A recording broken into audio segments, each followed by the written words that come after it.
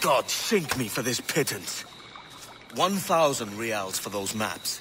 That's what? £100 at most. How's a man supposed to become rich in these times with a miser like Torres running the world? Have you ever worked on a plantation before? You know what I'm thinking? I'd like to see this observatory the governor's going on about. He said it were like a device that could follow people around and show where they were. A ludicrous idea. Imagine my wife with such an advantage over me. And imagine what a thing like that'd be worth. Sell that to the right person and I'd be the richest pirate. Privateer in the West Indies. I'll catch you up, Bonnet. There's a sage in that house I must speak to, in private. Okay guys, this is one of the many areas which I have practiced a lot, like played it over and over again to get that perfect synchronization.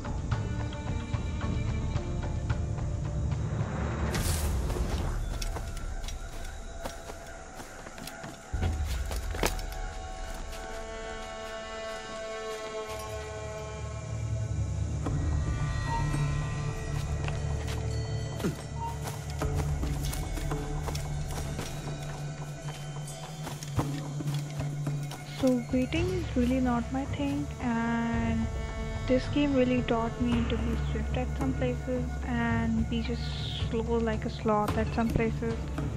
And trust me, it's worth it, because if you won't wait, you will have to do the mission all over again. So yeah, it's good to wait and take your time doing things.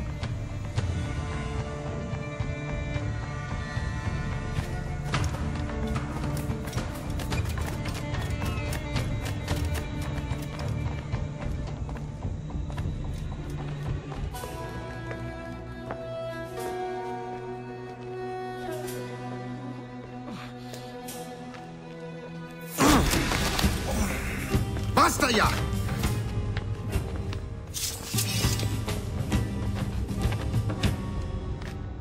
What is your true name, rogue? It's,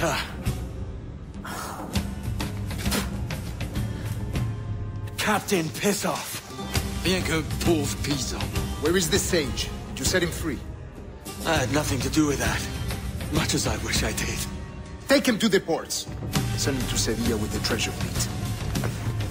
Oh, wait now! I delivered your treasures, didn't I? You did, yes.